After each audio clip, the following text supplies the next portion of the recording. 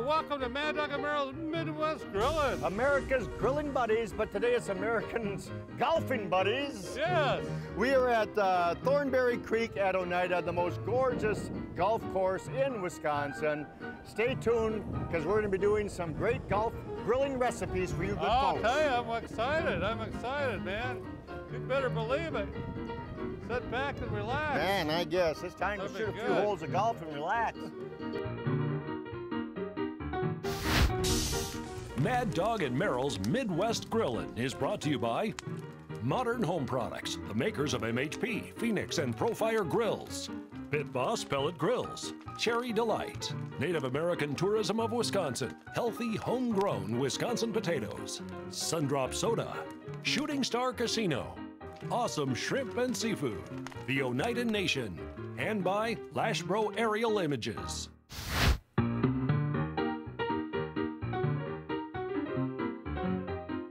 Well, welcome back to Mad Dog and Merrill's Midwest Grilling. We are American grilling buddies. Fast Freddy on the keyboard. You got it. Yes. Mr. Merrill next to Fast Freddy. You got it.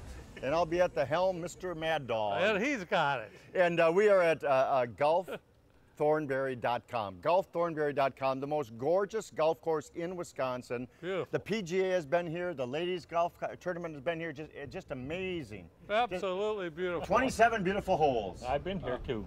Have you really? Yeah, I have too. Yeah. A lot of good friends of ours golf here. It's the official Green Bay Packer golf course. Is it really? Yeah, and the facility is phenomenal. The banquet halls, 4 banquet halls, just state of the art. All That's brick. a huge place. It's man. a big place, bigger than you think when you walk in, isn't it? And Yeah. gorgeous. And we got Adam on with us in the next segment, coming from the chef there. We're going to have a little smack down, a little grill down, if you will. Yeah, we're ready. I'm We're going ready. to caramelize some onions in 25 minutes. Chef takes 2 hours. So we're going to do our best. We are. We'll try. We should get yours on, maybe, your caramelized All right, onions. caramelized onions. I love caramelized onions. I love the smell of caramelized onions. I love the taste of caramelized. I love the taste of caramelized onions. So what I'm going to do is, you don't need that much butter, that much olive oil. I'm going to lose a little bit of butter. You could use a beautiful cast iron skillet. You could skillet, use the butter man. of your choice, man. In fact, I don't even need that to put that on. That's so nice. A little bit of olive oil. Now the big thing on caramelized onions, saute onions, you sort of do them a lot faster. Yeah. And you're just browning them up a little bit. But saute onions, the caramelized onions, you're caramelizing them. You want to just do them on a nice low heat.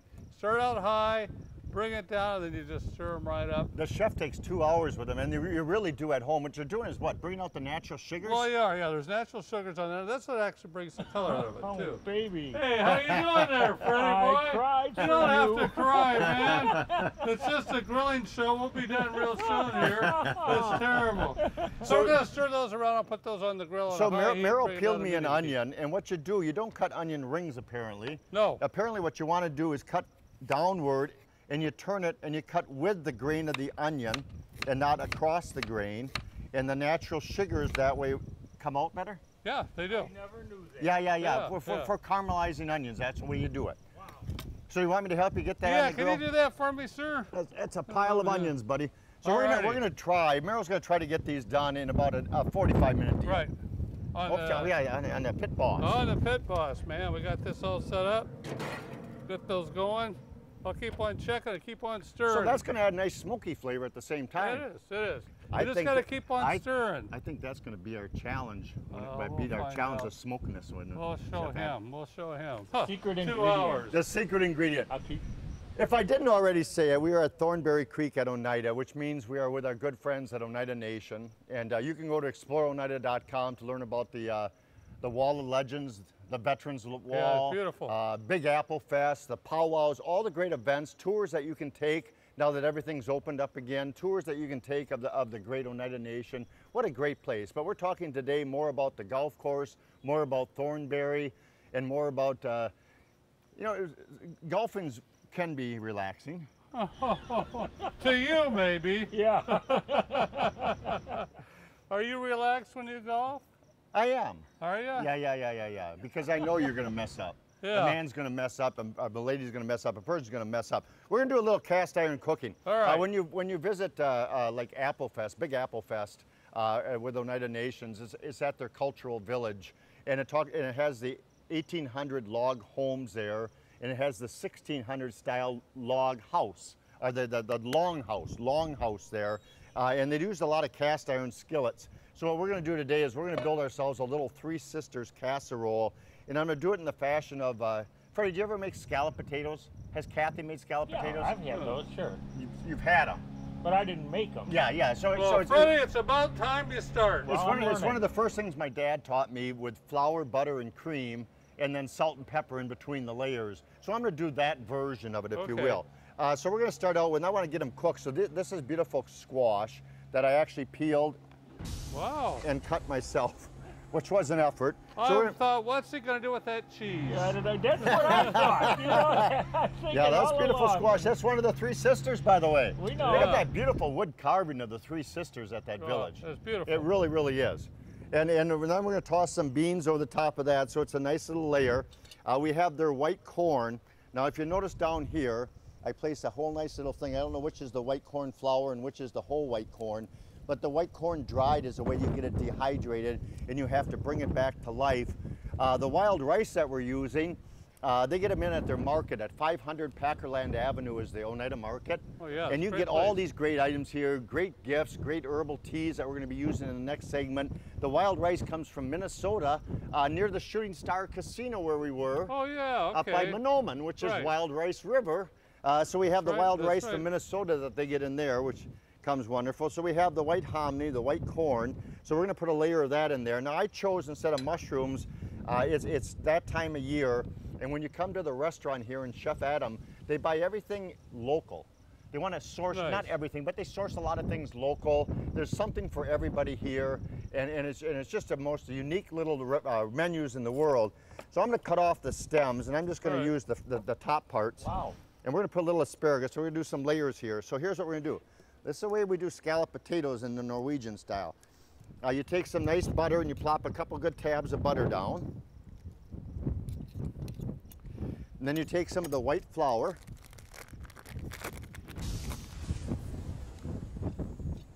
Thank God we're doing down, huh? Like a Three Stooges movie, wouldn't it? It's all white.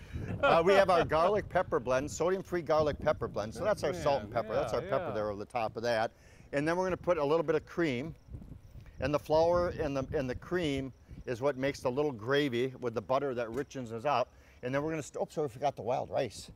Got to have some wild rice in there. So we'll put the wild rice, we'll put the beans, we'll put the squash, we'll put some more asparagus on top of that, and we'll put some more of the white corn. Now the white corn's not sacred to the Oneidas, but it was a staple. So they thank Mother Earth for having the white corn when times were tough. And they dried it for the winter. And when you dry it for the winter, you hydrate it back up with events like this. I love using the white corn. Not television shoots. Yeah. Right. But the white corn, the flavor is just phenomenal. So we're going to put a whole bunch of butter on top, and I think I can maybe put another half a layer on top of this. What the heck? It's only butter. No, of everything. We'll see what happens. And then we're going to add some more flour. The flour is what's going to thicken it. So I'm going to add a bunch of flour on top, and that milk's going to bubble back up. Now we have the MHP set for indirect method of cooking. Get some creamer in there and make sure there's enough. We'll go with the flour. A little windy day out today. It is a little windy. That's for sure. A little pepper in there. And we'll just top it off with a little bit of the ingredients just so we use up some of the stuff. Nothing goes to waste. In the 1800s, nothing went to waste. I'll tell you that. In the 1970s, nothing went to waste. No. Put the skillet top back on. So we have the flour, we have the cream, we have the butter. We have all the great ingredients that were all sourced locally as much as possible. And we're going to put that on the grill, and we're going to let that simmer up, indirect method cooking, 350 for about an hour. Okay. And it should come out just wonderful. I'm going to start it at a direct method because I have all that cream in there. All right, sounds good. And then we'll turn it off. All right. So we'll get that going. Want to stir the onions once? Yeah, I was just going to stir them babies. Oh, we're getting there, man. Yeah. See that? See how they're doing on the bottom there? Look at that. So we'll get those going. Man, the aroma. All right, let's get this segment done with Mr. Morrell. Right, Freddie, play us out of here, buddy. Freddie, we want to go bye-bye. GolfThornberry.com. GolfThornberry.com, if you would, please. Welcome back to Mad Dog and Merrill, Midwest Grilling. My name's Adam Marty. I'm the executive chef here at Thornberry Creek. I'm sure you guys have cooked about 5 million burgers in your lifetime, but I'm going to show you how we do it here. So we have a Oneida bison patty. We buy a whole buffalo every year. We get some ground, some primal cuts, and just seasoning it with some salt and pepper. Take some bacon fat, put that on the grill, let that heat up for about 10 seconds. As I'm doing that, I'm gonna grab my bun, butter that up quick. Brioche bun, 4.5 inch, I'll put that right there. Grill's nice and hot. Take my patty, season the other side with just a little bit of more salt. Caramelized onions, kind of in the bacon fat. If you want them to cook in the fat from the burger, but just keep it nice and tight like that. All right, we'll give her a flip. Gently pat that down. This is Roth blue cheese. Just kind of put that up a little bit. Put that on top. That as melty as we can. This will help melt the cheese also. Takes about 2 hours to caramelize these onions.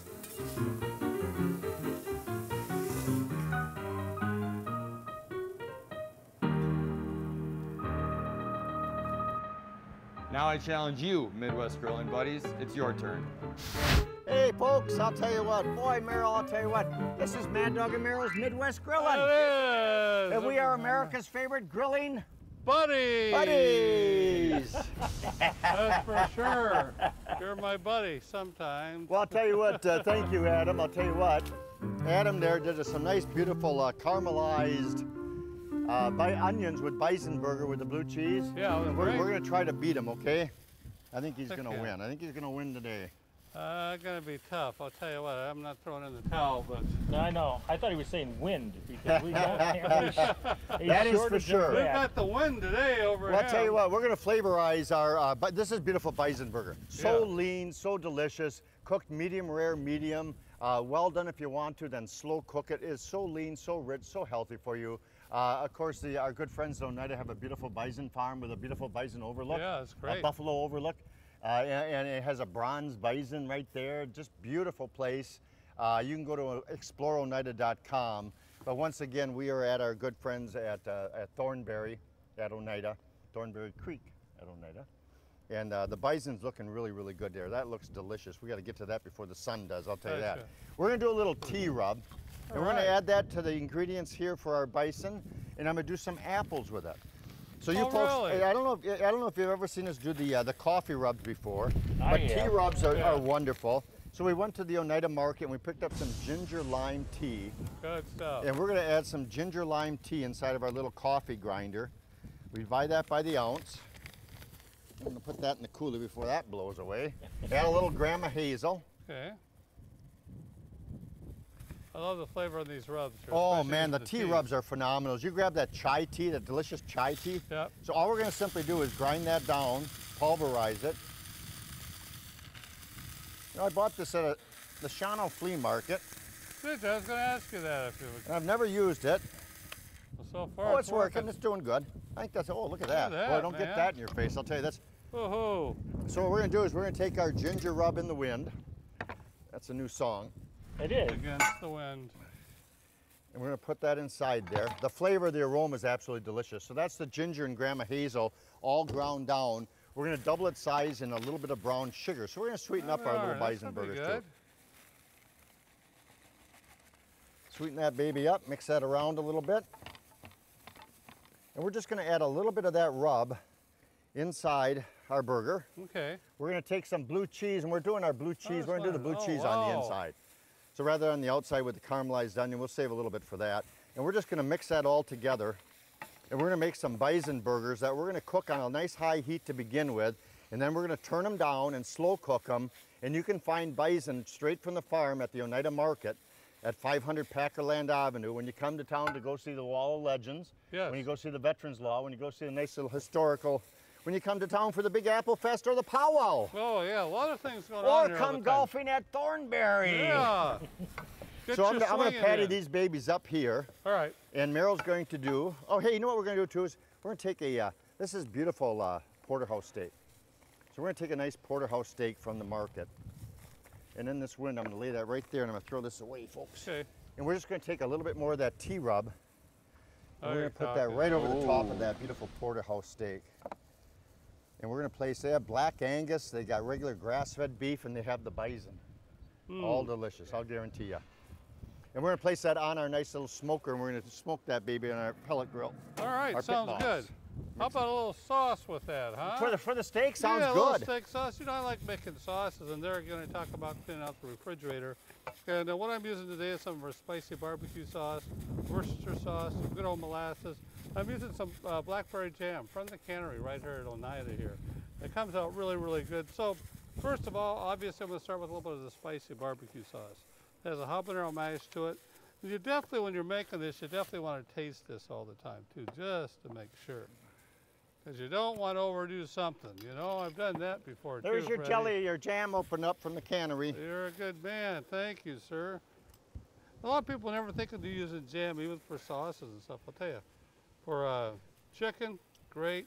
We even use it even for on fish. Gonna stir that around. What's great about their preserves, I've had them before, they're like pure preserves. Yeah.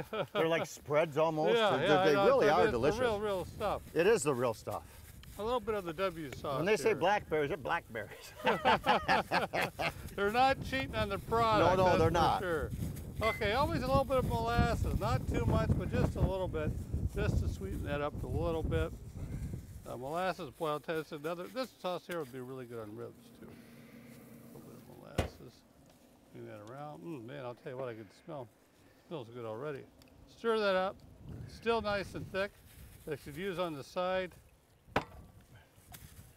Gosh, how many years, Merrill? Move that for the cameraman. Move that for the like that, cameraman. too. How many years? Too many. I hear this all the time. all right. Let's see that sampler. What do you think?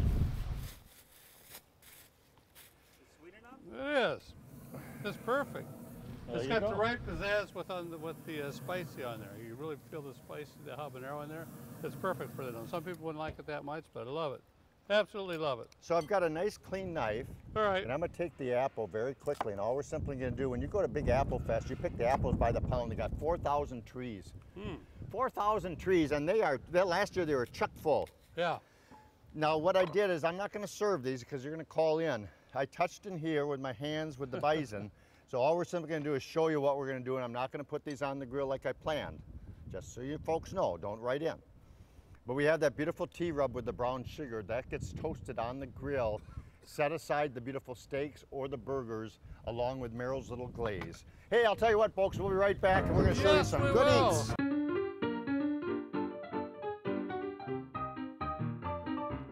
Welcome back to Mad Dog and Merrill's Midwest Grilling. We are with the executive chef, Adam, from our good friends at Thornberry at Oneida, Thornberry Creek at Oneida. Yes, and you can go to gulfthornberry.com to learn about all the great events that happen here. I mentioned the banquet halls, but I never mentioned the special events throughout the summer. You got some dandies. We do. So the second Sunday of every month, we do a brunch rotating menu. There's some Okay. staples that, you know, stay on there that people love. We do beer gardens every month. I like the At beer end of garden. month, Yep.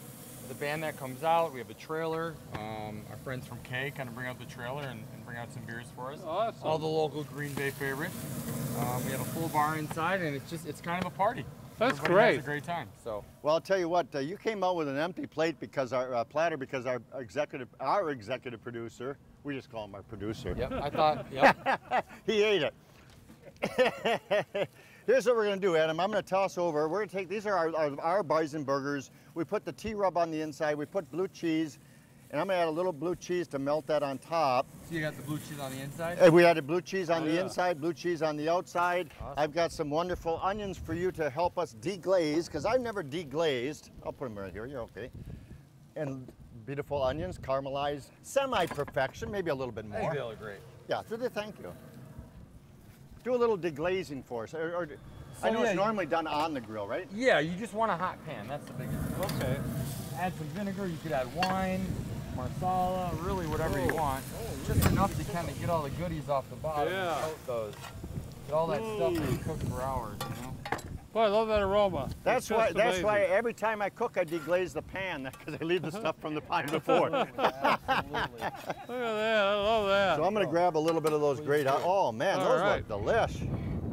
Those are caramelized onions. Merrill's They gonna are. put a little bit of his, we actually took some blackberry preserves from the Oneida Market on Packerland Avenue. We had a little spicy barbecue sauce, a little Worcestershire, a little molasses, and we made a little glaze. Oh, yeah, We're gonna add some caramelized onions on top of that. Oh, yeah. Yeah. We're gonna add more caramelized onions on top of that, baby. That's beautiful. We're gonna take that, I'm gonna do a little slicing right here to show the inside of a nice medium bison burger with any luck. We did pretty good, didn't we? Yeah. All right, good So job. yeah, doesn't that look good? Now here's our little, this is our little casserole we made with the three sisters. And I got a wooden spoon right behind you there, Adam, old buddy. And I'm gonna take Meryl's plate, and we're gonna dish out a nice little thing for Fast Freddy. So that look at that, that's stuck nice. There I you go go. stuck nice because it's the flour. All right, we'll be right back. Thank you, Adam. From our good friends at Thornberry Creek at Oneida, golfthornberry.com. Till we see you next time, happy golfing! Hey, all right. Mad Dog and Merrill's Midwest Grillin' is a production of Lashbro Visual Communications.